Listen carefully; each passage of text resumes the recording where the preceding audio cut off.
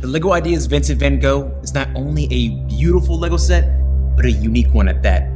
Taking one of the most iconic artworks in history, known for its swirls and curves and movement, and turning it into a LEGO known for its rigid lines and blockiness. And if it wasn't for one glaring issue, I would say it's nearly perfect. So in this video, I'll show you a simple fix that will take this set from shelf art to art gallery. You might be asking, what's this one glaring issue? And if I were to be honest, it's actually two. First is LEGO adding this thick black frame around this elegant and carefully thought out design. And then second would be the overall footprint of the set itself. It's quite small. Luckily, what I have in store will solve both these issues. My first thought was to recreate this romanticized image of Starry Night with this antique gold frame. However, I had to remind myself, simple fix. This would definitely complicate the design, plus LEGO simply doesn't have enough gold pieces in their catalog to accomplish my dream enhancement. I realized the answer to this design was hanging in my room the whole time. All it really needed was some separation, and this way I could easily incorporate my gold fix. First thing I needed to do was remove this overbearing black frame. Luckily, this is very easy to do with gentle pressure from the back and a couple of clicks. I'll set this frame aside as I'll come back to it later. Now all that I'm left with is the actual art itself. And you notice one thing, like I was saying before, the LEGO Ideas Vincent van Gogh set is quite small in stature when it comes to art pieces. It would definitely have more appeal if it had more size. And one way to add size is by adding matte. This is an easy way to give any small art piece the real estate they deserve. One more thing about Starry Night is there's a lot going on. It's a chaotic place.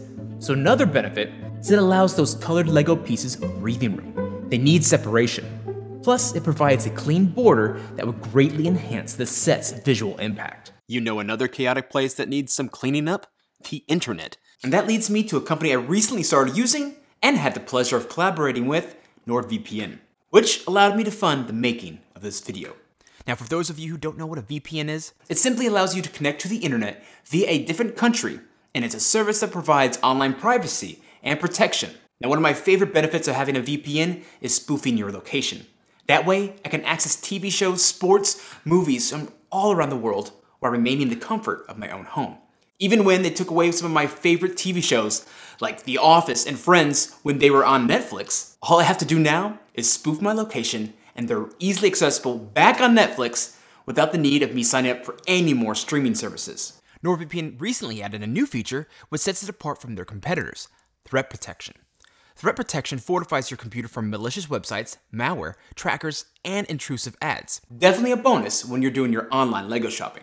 Plus, all you need is one account, which can be used at up to 6 devices. There's a link in the description below, nordvpn.com/brickfoundation. Clicking on that link helps support this channel and also gets you access to an exclusive deal. Sign up for the 2-year plan with NordVPN and get a bonus deal absolutely free. Plus you get 30-day money back guarantee, which means you can get all of your money back if you're not satisfied. Now back to the video. Question is, what scale of mat should we use? I decided to go with a 4-stud matting. On the original design, the frame and Starry Night were sitting on 4 stud wide plates. I'll now need to increase that to 8 stud wide.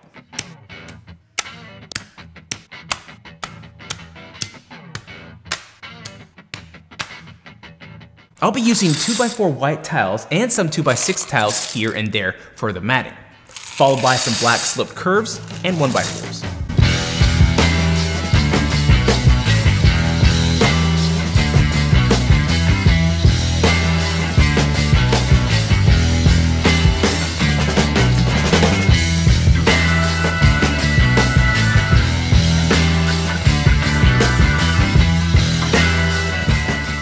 There's one more layer I want to add.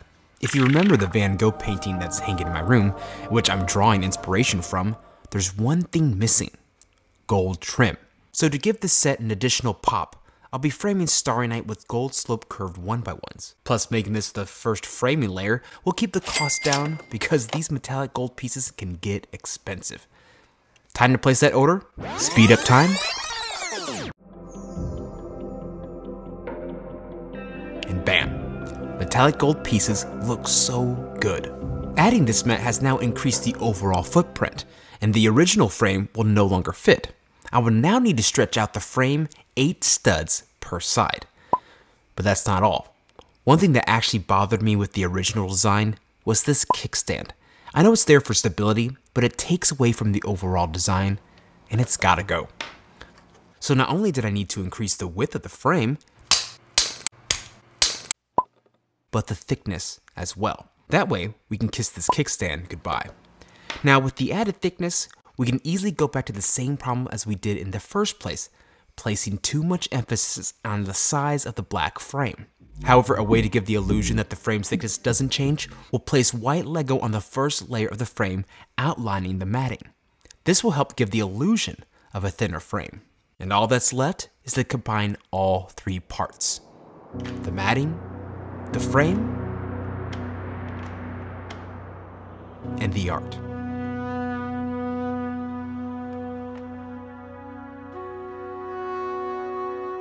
Let's take a look.